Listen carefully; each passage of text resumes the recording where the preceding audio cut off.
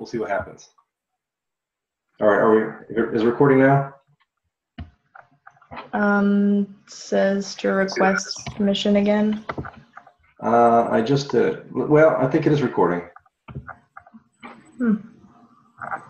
Yeah, I see recording. Oh, okay. Yep. Yeah, it's flashing. Okay. So we'll see how that works. Yeah, thanks, Amber. Okay, 9 minutes. Wow. Okay, let's talk about light. Right, essentially know about the different types of light. Right, basically light is the same thing, whether it's gamma rays, X-rays, radio, infrared. The only difference between that is the frequency and wavelength. Right, so it's all electromagnetic radiation. The difference is just wavelength and frequency. Now the second line here, energy versus frequency.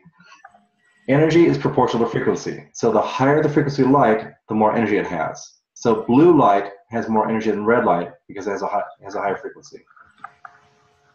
So for the whole spectrum, what kind of light has the most energy? Gamma rays, because they have the highest frequency.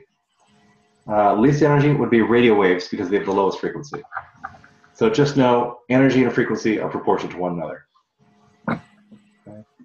The third line here, the speed of light is always constant. So no matter what type of light, it all travels the same speed. So gamma rays, even though they have more energy, they travel the same speed as radio waves with lower energy. And then the fourth question, what kinds of things emit light? Anything with a temperature emits light. Right? We're all emitting light right now because we're a body of matter that's at a certain temperature. And the type of light that gets emitted depends on the temperature. So hotter objects emit higher frequency light and more intense light. So right now, because we're at roughly room temperature, we're emitting infrared. But if we could be heated up, and if we could survive that, we can start to glow red, then orange, then yellow, then blue, then ultraviolet, and then finally X-ray and gamma ray. So really, really hot things will emit X-rays and gamma rays. Relatively cool things will emit infrared or even visible light. Let's see, inverse square law, just know that brightness changes with distance, same as gravity. So if something is twice as far away, it's 1/4 as bright. So the same law that governs gravity governs light. Different phases of matter. Well, as you heat up matter, the molecules in the material start moving faster and faster. And so things go from solid to liquid to gas. And if you heat a gas too much, it becomes a plasma. So the sun and the stars are way too hot to be solid, liquid, or gas. They're all plasma, which is basically a superheated gas. All right, so just know the 4 different phases of matter. There's more phases of matter out there, but just the 4 major ones are the important ones for us. And most of the things we'll be studying, such as nebulae and stars, are made out of plasma. Right? It's super hot gas. Telescopes we're exploring in class this week. The basic types of telescopes, well, there's reflectors and refractors. Reflecting telescopes use mirrors. Refracting telescopes use lenses. And both telescopes are similar in that they collect light and bring it to a focus. Whether you use a mirror or lens, same thing. You want to collect light and bring it to a focus. And when I say light gathering power here, I mean how much light does that telescope gather? And that depends on the area of the mirror. Right, so bigger telescopes collect more light, and it's proportional to the size of the mirror. Right, so because it goes to the area, right, pi r squared, if you have a 1 meter telescope and a 2 meter telescope, the 2 meter telescope will collect 4 times as much light because it has 4 times the area of a 1 meter telescope. Does that make sense? You good with that?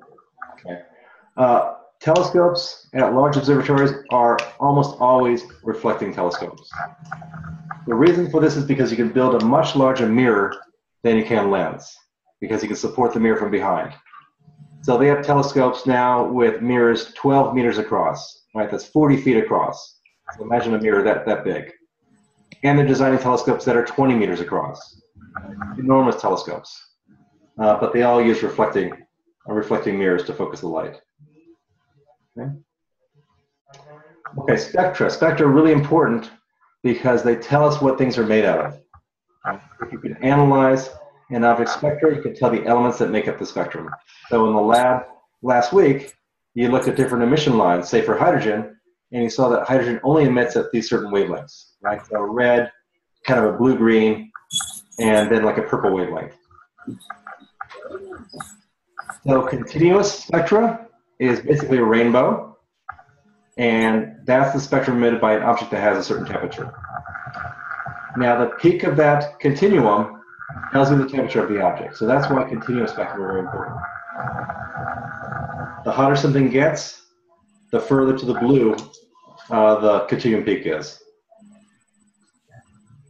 Emission spectra are emitted by a hot, thin gas that's being heated up, and individual elements in that gas emit certain wavelengths of light. So hydrogen gas, when it gets heated up, emits wavelengths only at certain only certain bands of light. Absorption spectra are the opposite. When light from a distant object passes through a cool gas cloud, certain wavelengths get absorbed, and that produces an absorption spectra. Emission and absorption spectra are very important because you look at the lines that are present in the spectrum, and it tells you what elements are present in that object. So that's how we know that the Andromeda Galaxy, which is 2 million light years away, has hydrogen gas in it, because we can see the lines from hydrogen in the spectrum. Okay. What else? Black body, continuum spectrum. Basically, the peak wavelength of the rainbow or the continuum has the temperature. So you can use spectra to determine temperature. Hot stars emit more light and bluer light. So the hotter the star, the brighter and bluer it is. Atoms and energy levels, we don't spend a whole lot of talking about this, but basically when electrons change levels inside atoms, they emit photons of a certain wavelength. Okay, Doppler shift, really important. And the Doppler shift is the change in an object's spectrum caused by its motion towards or away from the observer.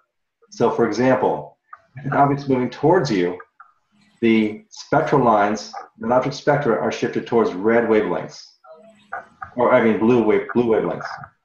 If it's moving away from you, it's shifted towards red wavelengths. So you measure the shift, you see whether it's shifted towards red or blue, and you can determine what direction that object's moving and also how fast it's moving. All right, so Doppler shift is very important because it tells you direction and speed. All right, so if you ever got a speeding ticket, that's because of the Doppler shift, right? The radar gun that the police have bounces a radio wave off your car. If it's coming towards them, the radio waves will be blue shifted. The radar gun measures that and determines your speed.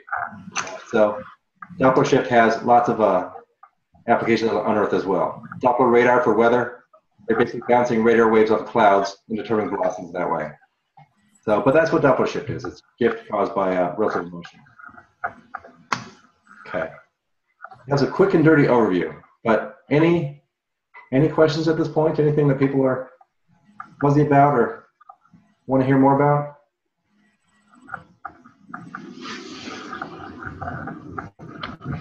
I'm kind of rushing a little bit because I see we only have 1 minute left. I may have to upgrade to the paid version of Zoom for next time. But last minute questions? Okay, was this helpful, meeting online?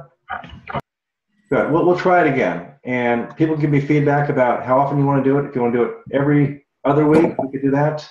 We could do it just before exams. I'm flexible, I'm open to it. Just to have one question. Yeah, go ahead. Just so if we can do it like early than 9 o'clock, like at 7. Yeah, we can try and do different times. And also this day didn't work for everyone either, so we'll try a different day next time. We'll try a little bit earlier too. So yeah, we'll try to find the best time that works for everybody. Okay. Thank you. All right, we've got only a few seconds left. I think I don't know what's gonna happen, but maybe we'll kick us off. Let me stop the recording here. I'll see what happens.